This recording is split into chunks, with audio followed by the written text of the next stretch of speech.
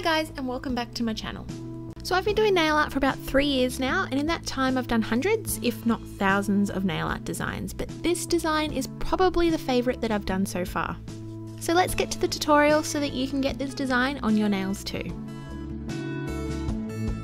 Now, since we're going to be using a blue polish for base colour, and blue polishes are infamous for staining nails, I've already applied a base coat to my nail.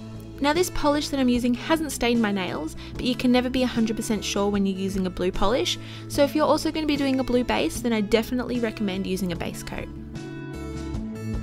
Using a small dotting tool and a white polish, apply polka dots to the entire nail. Now, if you don't own any dotting tools, a toothpick or a ballpoint pen make good alternatives.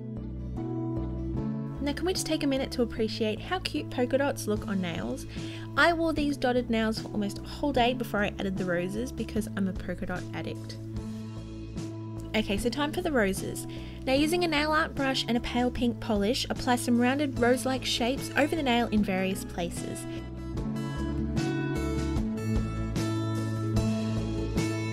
Then, with a medium pink and the same brush, messily apply the polish on top of the pink to give the roses some depth. Take a thin nail art brush and a bright pink polish and add some bright highlights over the roses. Now, the trick to getting more realistic looking roses is a lot of light and thin layers in different colours, so you can skip this step if you want, but your roses are going to look a lot more two-dimensional. Finally, take a dark pink polish and the same thin nail art brush and define the rose petals by painting a dark centre on the rose and then fan the lines out.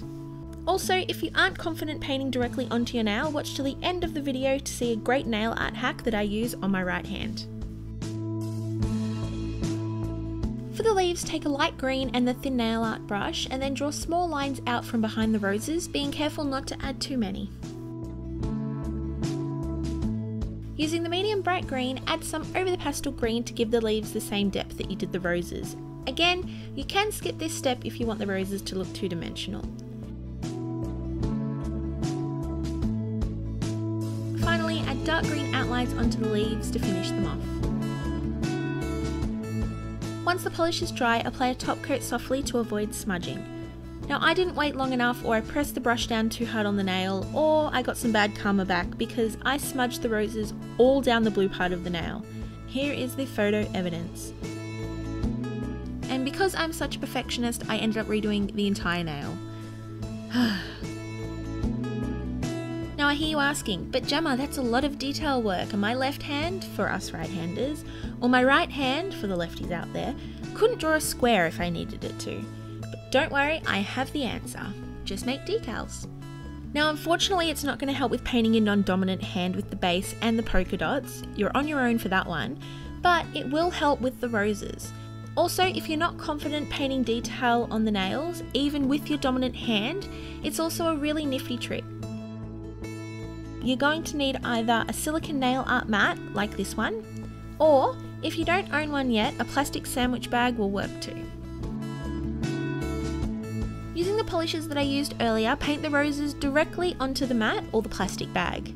Now, it's a lot easier to work on a flat surface for beginners, and if you mess up, you can just paint another rose to use.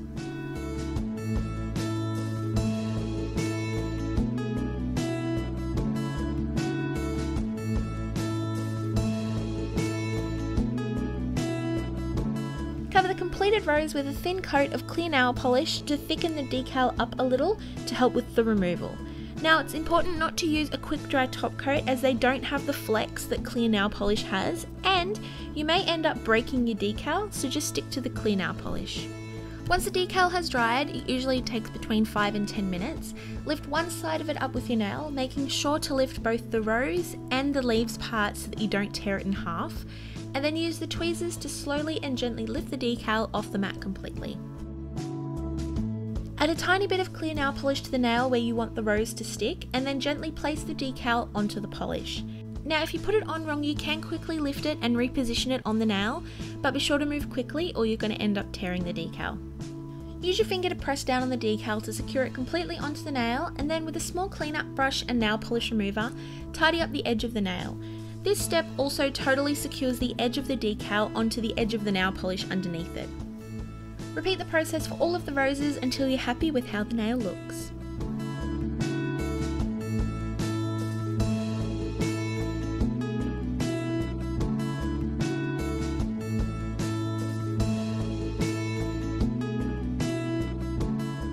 top coat over the entire nail to seal all of the decals down onto the nail, and this time it can be a quick dry top coat.